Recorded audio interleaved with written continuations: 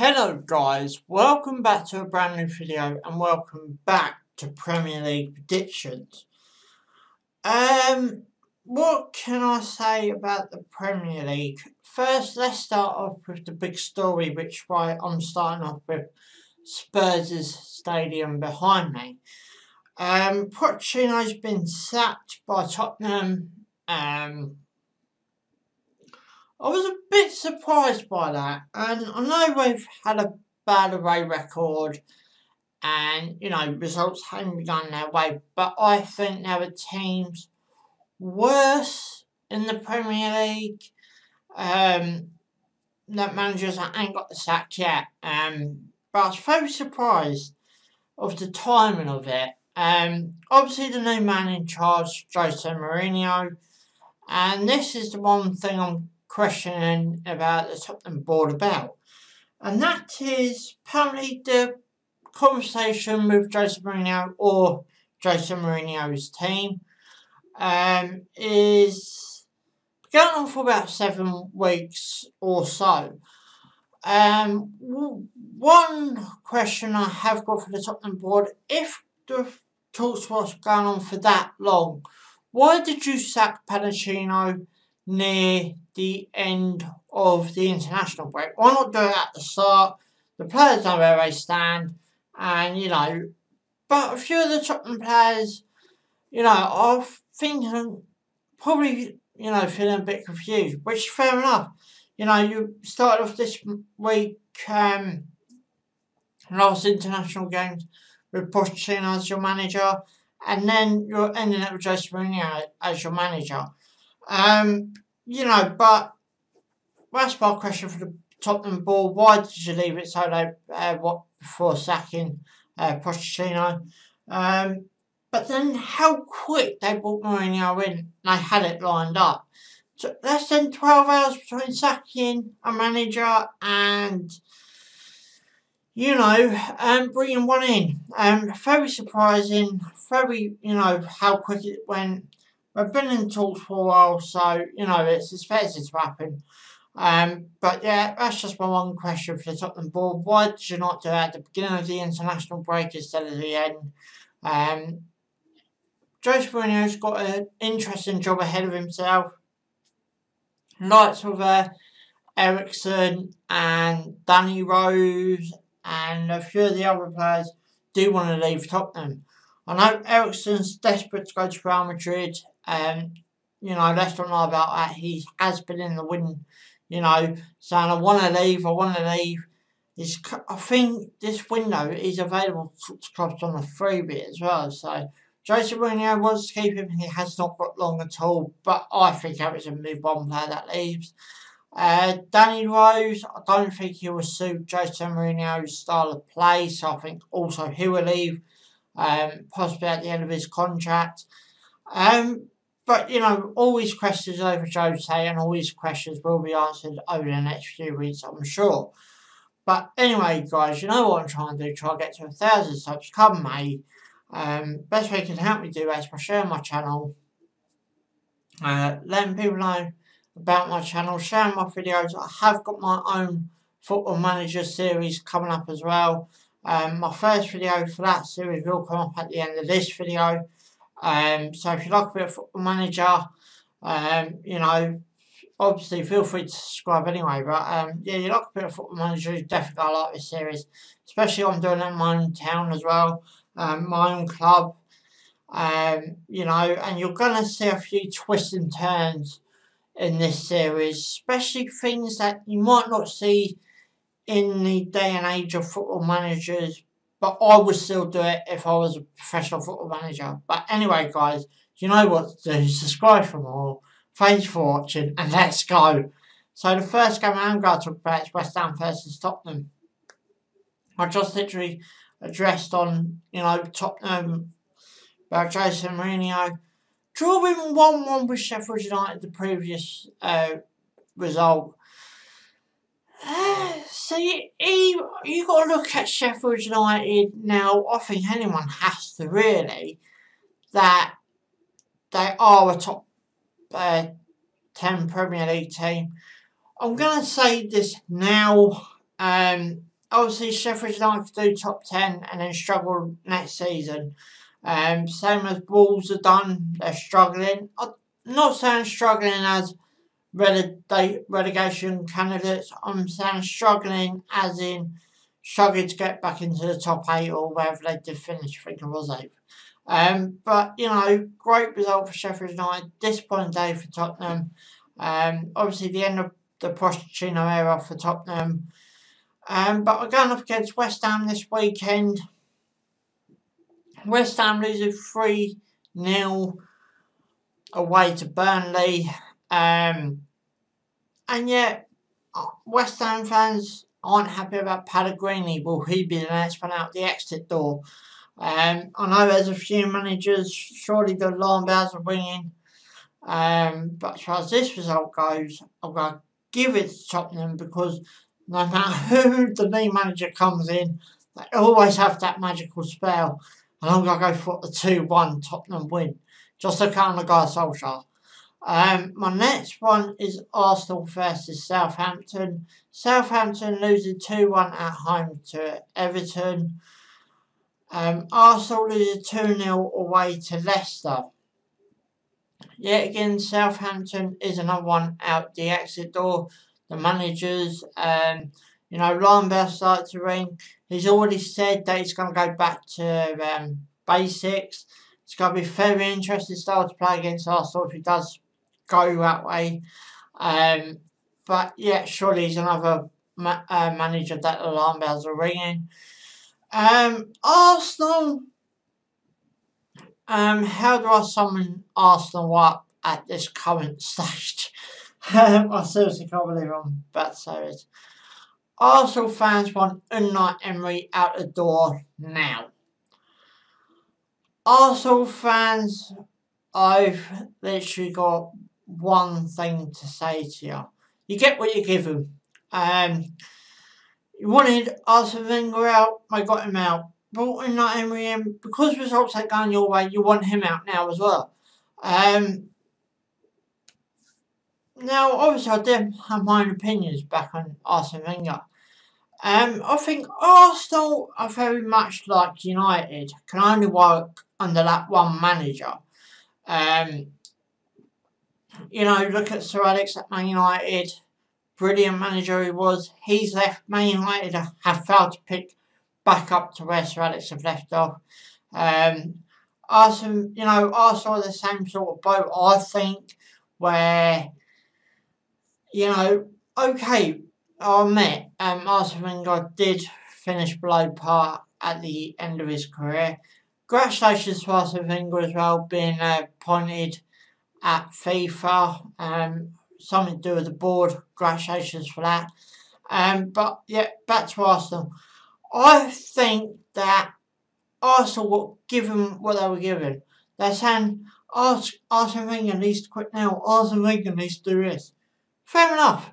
But now you cannot blame Unai Emery for negative playing football. You're blaming on your players last season. What's changed?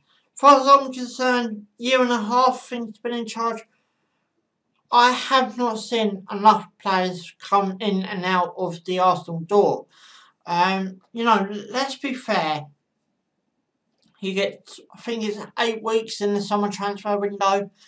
Then you get 4 in the winter transfer window.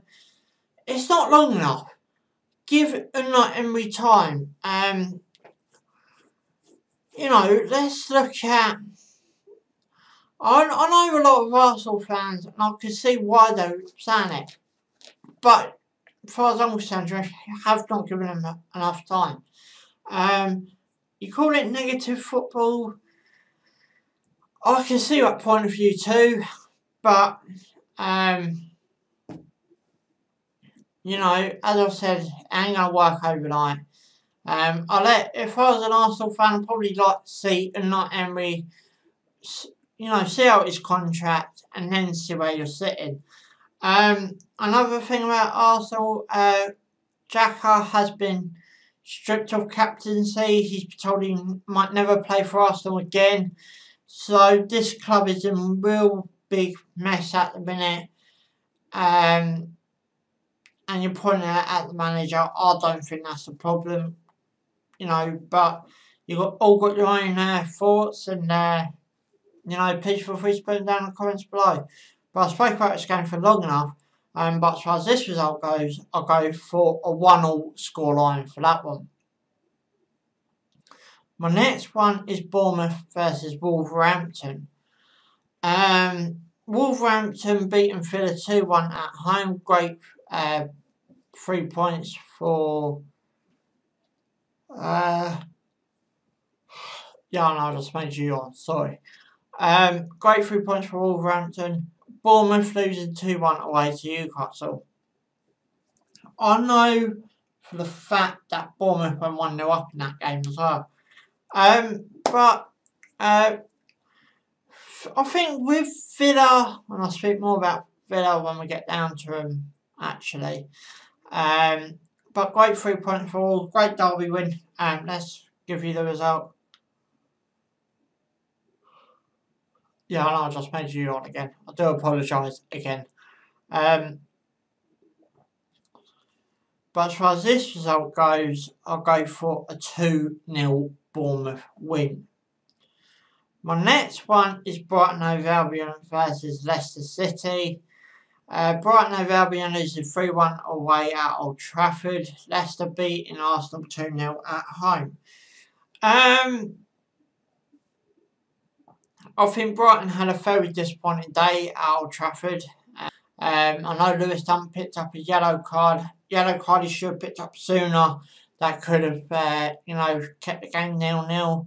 And then Dunk goes to pick up a stupid yellow card. And gets suspended for this Leicester game. So the captain's out. You know, so Brighton are without their captain. So that's going to be an interesting thing coming 3 o'clock Saturday. Leicester 2-0 winners at home to Arsenal. Just mentioned that. Leicester are on a really big high right now. But so how do I call this? Only trouble is with me calling this game on a Leicester City point of view is I know clubs go high, and then they just have a massive drop. Do I think it's going to happen to Leicester City this weekend? You know what? Because Brighton are at home and are a bit strong at home, you know, beating Tottenham at home, beating Norwich at home as well. I'm going to call this one a draw, and I'm going to go for a 1-1 scoreline for that one. My next one is Crystal Palace versus Liverpool. Crystal Palace losing 2-0 away to Chelsea. Liverpool beating 3-1. Beating Man City 3-1 at home. Right, I want to talk about that Liverpool game. And I'll do that in just a minute. Great disappointing day for Palace. Oh, sorry again. But great 3 points for Chelsea. If you're wondering why I'm yawning so much, because I didn't get much sleep last night, but that's my problem, not yours. Yeah, let's gonna talk about that Liverpool game. Now, this is where I don't get what the Premier League or the FA are saying.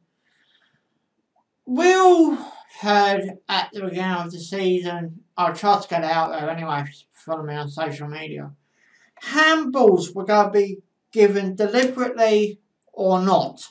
Fine. You know, that's the rule, that's the rule. How can Alexander-Arnold get away with a handball when his arm's out, unnatural position, if I remember rightly, bounces off his arm, and yet there's no handball? Come on, Premier League. If you want to use VAR, use it properly. I know we've Premier League have had a meeting, and yet we're going to somehow let fans know more about what they're looking at. But come on, Premier League, come on, FA. You come up with these rules, start enforcing them.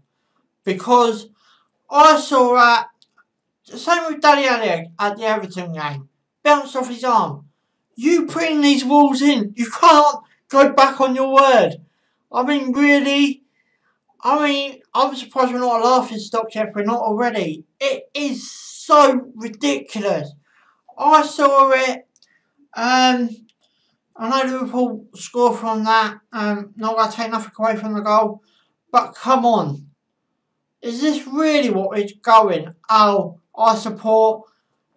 I'll tell you what the problem is with the VAR is your referees. You know, let's say for example that Liverpool game. You got someone who supports, I don't know, let's say Man United or, you know, Everton or, you know, someone that's, oh, actually a Liverpool supporter behind there. No ref, that's not a penalty. Of course it is, it bounced off his arm. As I said, you bring the rules in, handball, and I remember the rule because I've watched it more than once. The handball rule is going to be given, accidental or not. Come on, Premier League, start answering these questions. If you can't, the VAR's not doing their job, you know, you really have got to start making a mark. I mean, people blame the VAR for things. It's not the VAR, it's a bit of technology. I've always stated that, and I always will. Start getting people to do their jobs properly. Start using the on-field monitors. You know, the Premier League are such... I mean, when I do these sort of videos, and sometimes you might hear me part of social media about VAR. VAR is a bit like your mobile phones, a bit like your PS4s, a bit like your Xbox One. That's it. It records the game. A bit like when you do a video thing, like players coming out of the tunnel, and you film it. That's all it does. It cannot make the call. Until we've got the technology from, you know, 10, 20 years time, and I hope it does come in, you've still got to leave this human factor in the VAR. And that's where I stick up for it. Till you can find me a Johnny number 5, you that don't know, Short Circuit, Talking Robot. We still got to leave the human factor into it. And to that, it's down to the Premier League and the FA. Until the Premier League start making a stand, we ain't going to move on. But as far as this result goes, I'll go for a 2-0 Liverpool win. And I know Liverpool has struggled at Palace at times as well. My next one is Everton versus Norwich City. Norwich losing 2-0 at home to Watford. I remember watching that game, bits and pieces at least. Burnley beating West Ham 3-0. And not Burnley. Why am I going on about Burnley for? Everton beating Southampton 2-1 away from home. Marco Silva, a bit of pressure lifted possibly, but it's going to go back into this game going up against newly promoted Norwich. Norwich, I think, are another team that's had that honeymoon period and now it's just came crashing back down. But as far as this result goes, I'll go for a very boring game and I'll go for a 0-0 scoreline for that one. My next one is Watford versus Burnley. Now I'll talk about the Burnley result. Burnley beating West Ham 3-0 at home. Watford, just as you mentioned, beating Norwich 2-0 away from home. Great pressure, lift up Watford, lift them off the foot of the table. First win. I don't think they're going to do it this weekend though. Sorry, Watford fans. But I'll go for a 1-0 Burnley win. My next one, and this will be a game that I will be looking forward to after I come home. It is Manchester City versus Chelsea. Oh my days. We're speaking about Pochettino getting sacked. What about Pellegrini? I'm saying, you know, but let's get the results out. Chelsea beating Palace 2-0 at home. Man City losing 3-1 away from home to Liverpool. Yet again, I've had my VAR moan up, if you want to call it a moan up, but you can see where I'm coming from.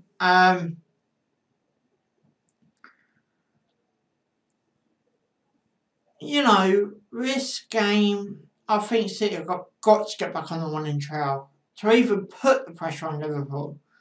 But as far as this result goes, I'll go for a 2-0 Manchester City win.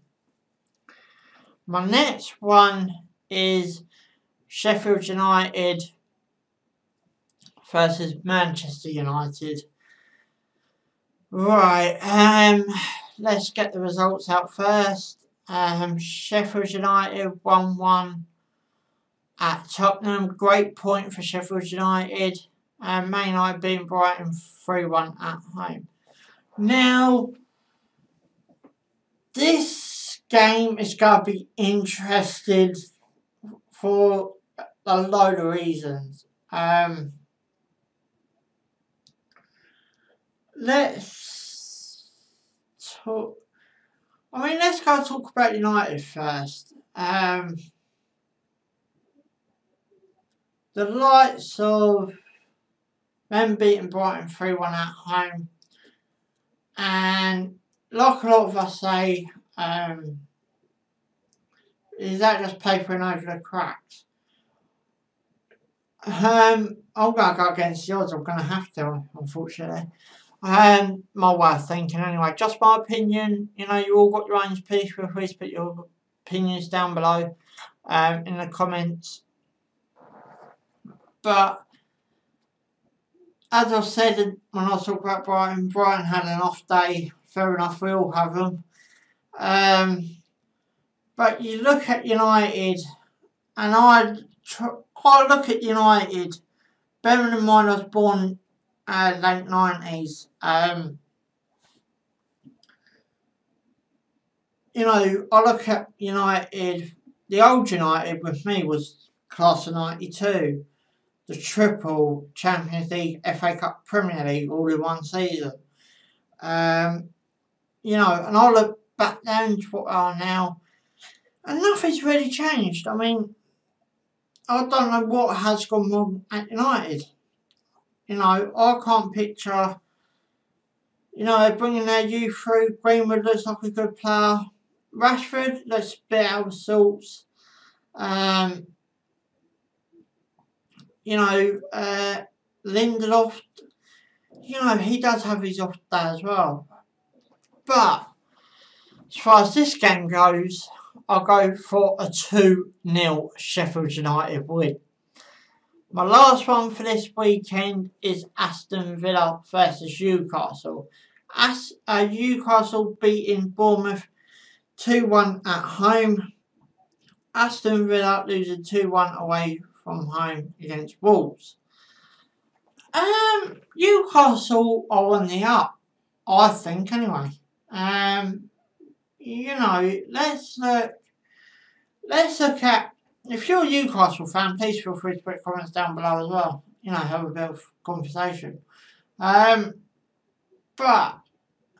Steve Bruce came in, you know, at the start of the season. Not many Newcastle fans gave him the chance. As I said, it's all your own opinions. You know, I did a video on it when it happened, and I didn't give him much of a chance either.